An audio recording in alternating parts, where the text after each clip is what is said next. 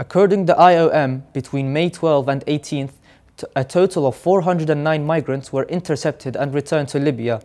The rescued group included 47 women and 31 children. Tragically, the bodies of 6 migrants were also recovered, while 20 others remain missing. The latest rescues bring the total number of migrants saved in Libyan waters so far this year to 5,831.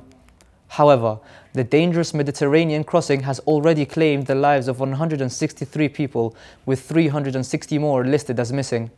The IOM's report underscores the pressing need for a comprehensive humanitarian response to address the complex migrant crisis unfolding along Libya's shores.